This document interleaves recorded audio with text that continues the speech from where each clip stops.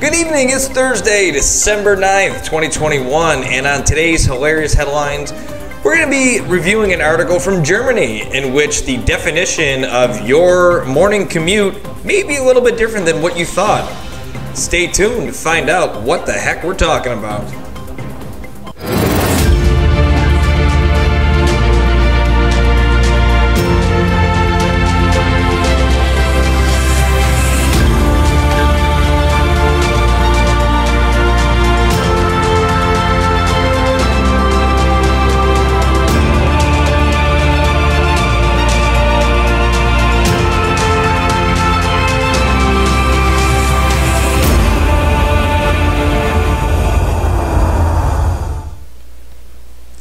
Hey there, and welcome to another edition of Hilarious Headlines. Today's episode is another great, really interesting, funny / everything article because we're going international to Germany today to find out the new definition of what a morning commute is. Are you work from home? Have you been working from home? Has the pandemic changed the way that you approach your work? Well, take a look at this article because you may have a new definition of commute on your hands, my friends.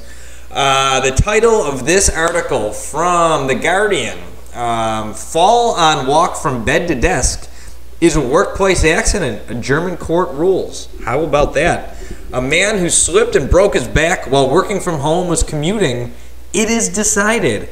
How about that? I think that is just absolutely insane, and how does that not grab your attention, especially the way the world is now? I know I work from home, and I'm sure a lot of you do as well. So let's dive right into the article here. A German court has ruled that a man who slipped while walking a few meters from his bed to his home office can claim on workplace accident insurance as he was technically commuting.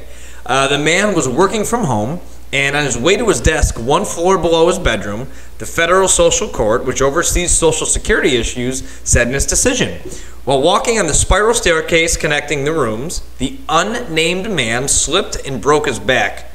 So obviously him breaking his back is not funny, but just the concept and the idea of this guy walking a few meters and breaking his back like by falling and claiming insurance, a workplace injury. I mean, come on, right? The court noted, and this sounds, by the way, I'm an American, right? I'm here in Frisco, Texas, and United States, I mean, we're the leaders. We're sue-happy individuals, right?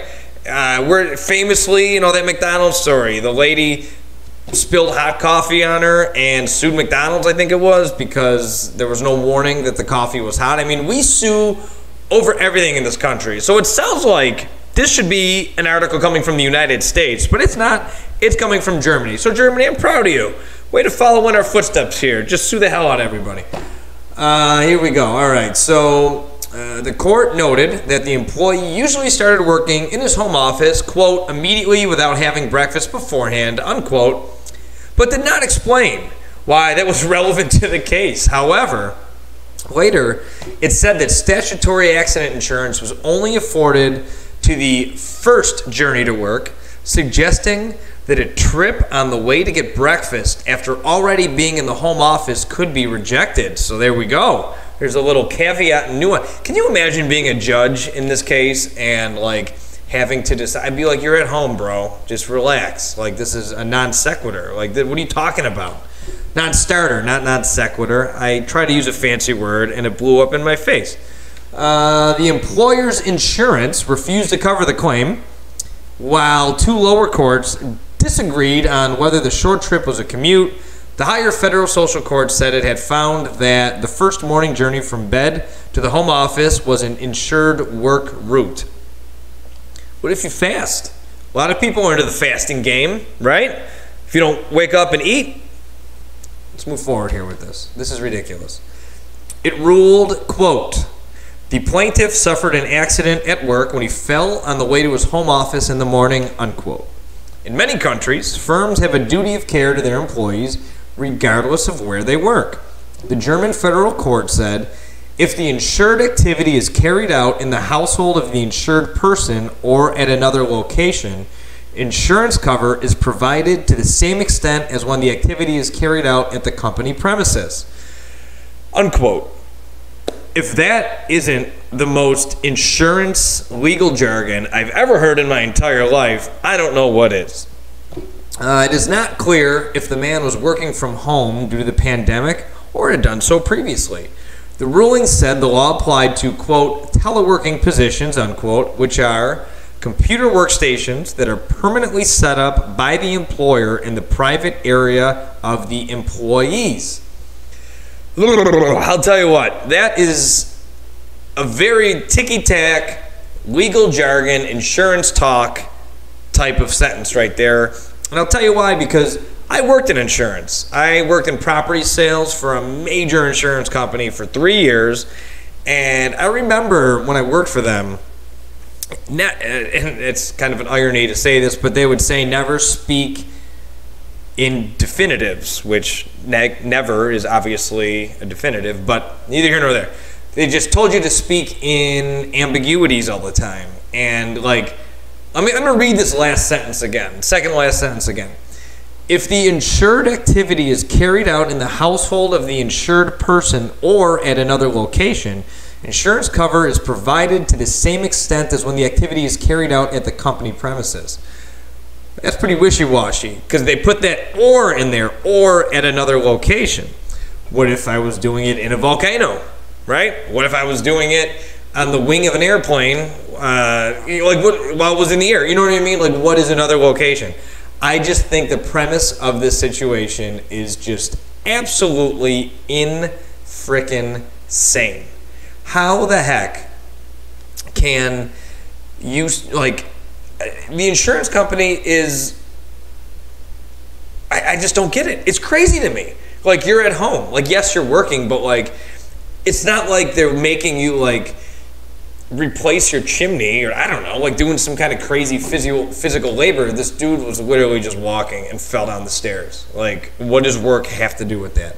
I just think that is an absolutely insane situation. And, I mean, for the German court to rule in office of, or to rule in favor of the insurance company, that's very not American, because in America, they're all in bed with each other. You know that. You watch TV and you see all the commercials and they're all intertwined with the big companies or with the government. Not in Germany, baby. No, you pay insurance companies.